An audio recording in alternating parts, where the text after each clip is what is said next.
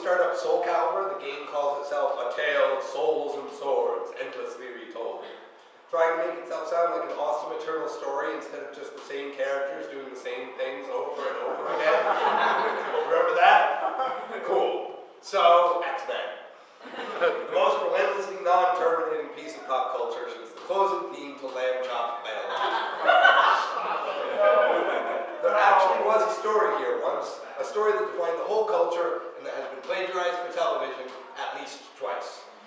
At this point, however, the entire X-Men creative process is predicated on the idea that X-Men is never, ever going to die. I don't just mean the franchise, I mean that each individual X-Man is now effectively immortal. If they do die, they inevitably come back to life, or at worst are replaced by a different mutant with identical powers and the same name. And Jean Grey, my God.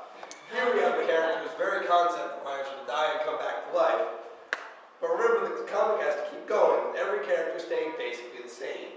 Wolverine needs to be a badass loner, Cyclops needs to be a tool, and Jean Grey needs to die. Over and over and over again. There's no way the reader can find any sort of pathos for her at this point.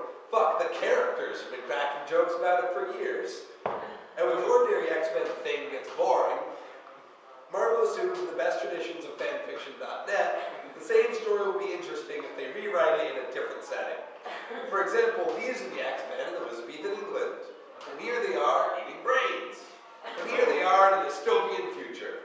And here they are as babies. And then there was the Ultimate Universe, where Ultimate does not, unfortunately, mean it's the last one. It just means that Marvel got tired of all the continuity created by their stream of terrible writers and decided to try again with some different terrible writers.